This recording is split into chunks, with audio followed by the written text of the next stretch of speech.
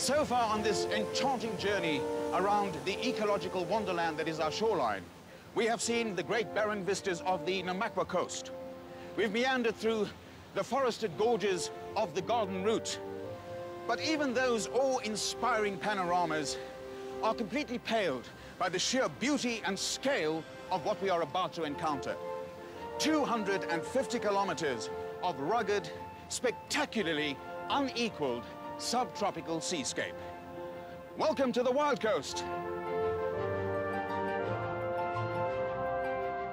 And joining me is our usual team of experts, checking their sleeping bags and making sure they've packed extra batteries. It's a nice catch.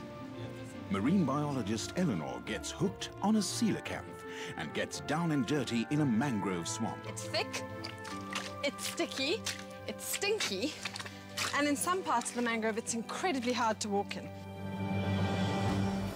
Archaeologist Gavin walks in the footsteps of a 200,000-year-old child.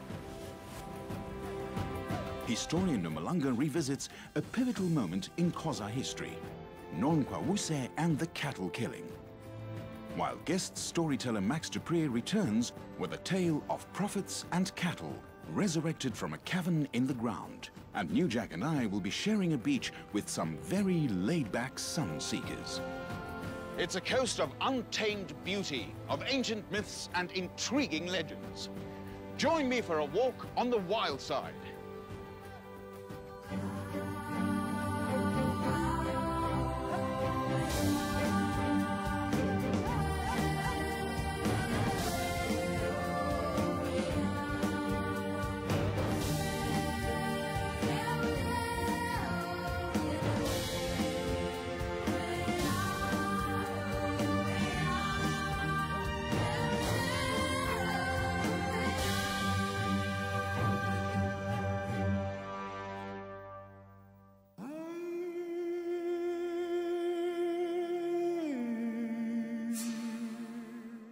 We've reached one of the most naturally beautiful stretches of our shoreline, but we've also entered a landscape that has helped shape our modern history.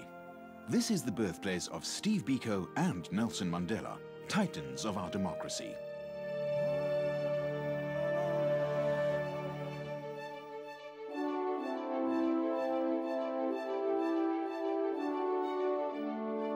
And as guest storyteller Max Dupree has come to reveal, the tradition of great leaders stretches back centuries.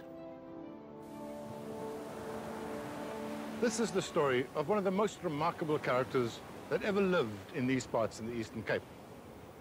He was 2 meters tall, built like a gymnast, very powerful man, bearded, piercing eyes, hypnotic voice. At least that's the description we have, because I'm talking about the late 1700s, early 1800s here. He was a man who very nearly changed the entire history of Southern Africa radically. His father called him Makanda, the one who grinds the maize. When his father died, his mother, who was Khoi, abandoned the young Makanda. He then left the kraal and went to live in the veld, like John the Baptist of old, where he lived off berries and roots, the occasional rodent and a bird. He was a very, very intelligent man, so his long period of solitude gave him enough time to ponder the big questions of life.